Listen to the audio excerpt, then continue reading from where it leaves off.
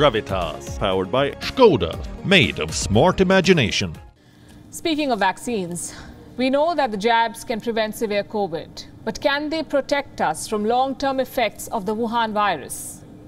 We often ask each other, how do you think this pandemic will affect us in the long run? Well, none of us has the answers to these questions. At least not yet. Some experts believe that long COVID can increase a person's likelihood of developing dementia. It may also cause dementia symptoms to show up earlier. We are talking about a condition that causes loss of memory, that impairs a person's ability to perform day-to-day activities. Is the world prepared for this? Take a look at this report.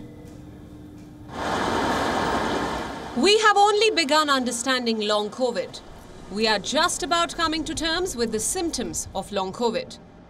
We now know that the Wuhan virus may leave us with temporary brain fog, loss of mental clarity, difficulty in concentration, difficulty recalling and thinking. But can all of this result in dementia? Some experts think it possibly can. The Alzheimer's Disease International is working to study the link between long COVID and dementia. In layman's terms, dementia is memory loss. But the more you read up about it, the scarier dementia gets. $1.3 trillion. That's how much our world loses to dementia every year.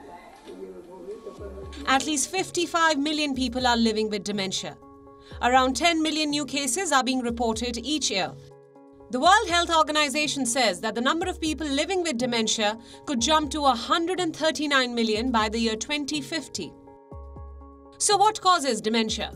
Deterioration in the brain. It is not a disease but a mental condition.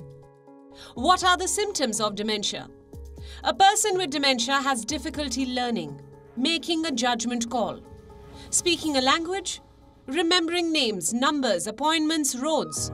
He or she also faces difficulty performing everyday tasks. Alzheimer's is the most common cause of dementia. The Wuhan virus may be the latest. According to one research, the Wuhan virus can increase a person's likelihood of developing dementia and also cause dementia-like symptoms to show up earlier. Is dementia an old man's problem? Contrary to popular belief, it's not. Nearly 10% of all cases are reported in those below 65 years. Can it be cured? Listen to the expert. While dementia, we don't have a cure yet. It can be prevented. So how do we prevent dementia? By controlling hypertension, diabetes, diet, depression, the use of alcohol and tobacco. As we head into another weekend, let's not forget to pay attention to our brain health. Bureau Report, WION, World is One. WION is now available in your country. Download the app now and get all the news on the move. Gravitas, powered by Skoda, made of smart imagination.